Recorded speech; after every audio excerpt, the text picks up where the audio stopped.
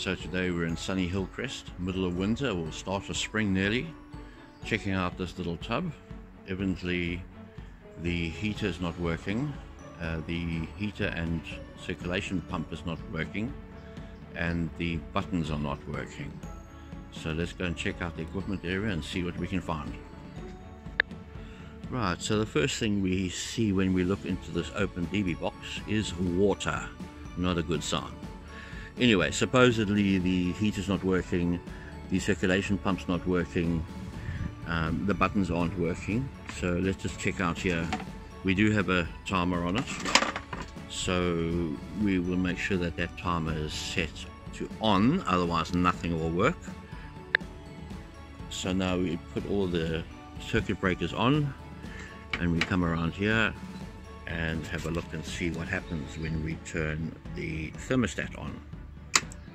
Okay, the contact is coming on, but the pump is not working. Right, well, just let me check what that story is, then I'll come back to you. Right, so I found a loose wire, this wire that connects onto the contactor or relay, and I've connected that.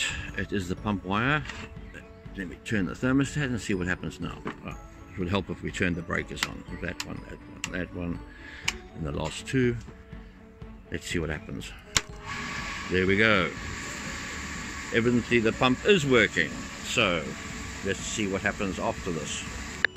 Right, now to check whether the heating is actually working or not, I've disconnected the circulation pump. Circuit breakers are on. There we go, it's energized. So we run that for around about 10 seconds or so to see if it heats up at all, and then what we're going to do, turn it off. We're going to go and check that pipe down there, the thick pipe. That's where the heater element is situated. Alright, so the heater element is not working, so that's a problem we're going to have to sort out for them. Let me get on to putting this pump back connected back on there, and then we'll start checking the pipes. So next what we're going to do is check whether the bellow buttons are working or not. I've been up to the top side at the tub up there. I've tested all three of them. The one for the blower is working, but the other two aren't. So now we need to investigate why that is. I'll just start checking this pipe out here, and let's see what we can find here. There you go. There, the rats have eaten it. So obviously that pipe's not going to work because it's got a hole in it. Right, so after testing the air switches down here, we find that one of the air switches is in fact not working, and the pump was connected to the one that was not working. The light was connected to the one next to it in the middle that was working. So all I had to do was swap the two wires around, and now when you press the bellows in on the top of the jacuzzi, the pump comes on and the blower comes on, which is the way it should be. So the synopsis of this job is that there's some water in the control box. Not a major deal, we'll just get that cleaned out and dried out. The pump is working, the jet pump is also working, and I've got the bellow buttons on the top of the tub to work.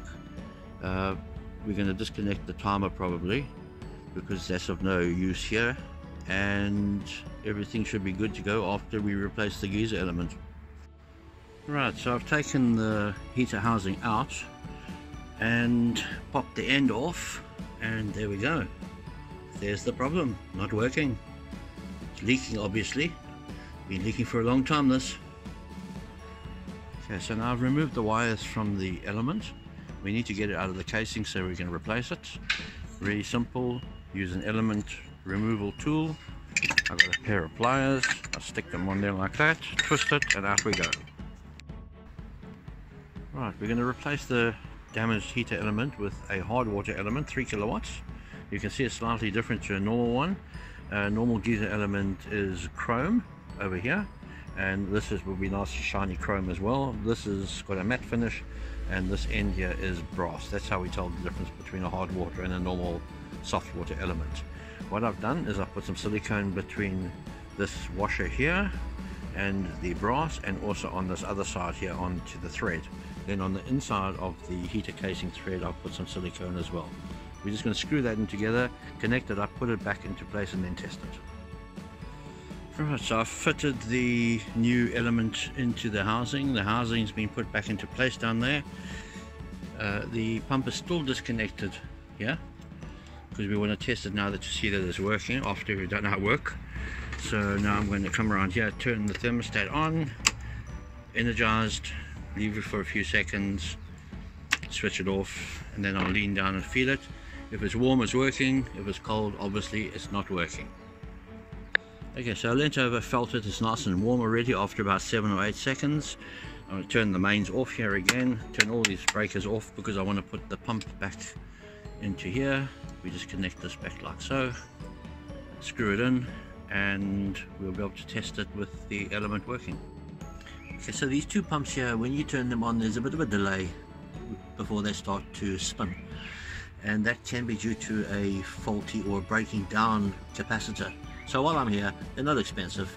I'm just going to stick a new one in there and then a new one in this one here. Easy to do, just take the old one out and stick the new one and clip it into place, and that's it.